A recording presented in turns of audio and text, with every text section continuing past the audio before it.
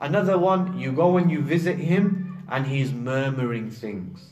He's murmuring things under his breath and he's saying things that you don't know what they are.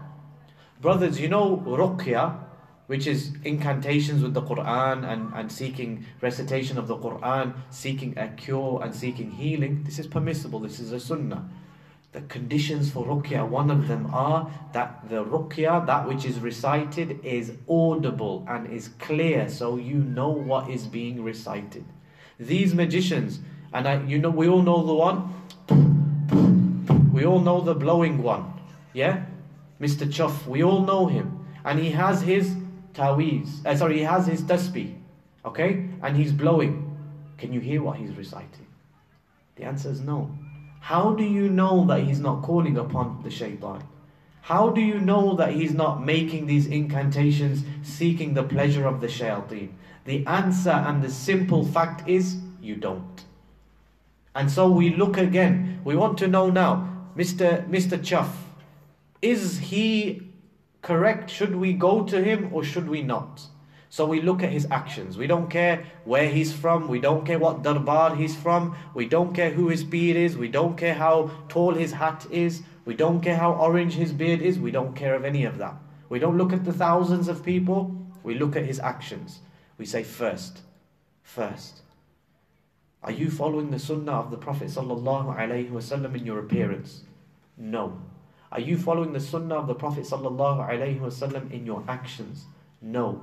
Are you calling the people to the worship of Allah, to attach their hearts to their Creator? No.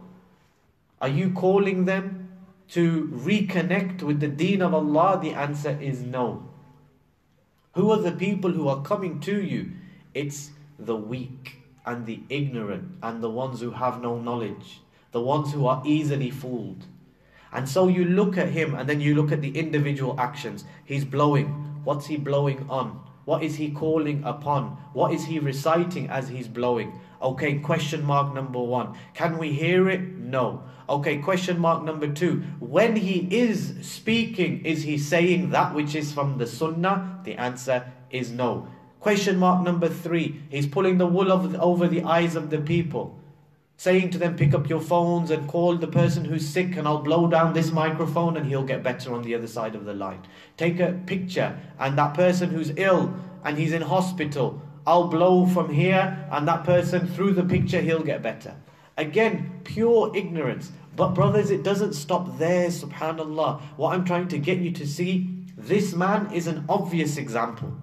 He's an obvious example of a fraud, of a shaitan.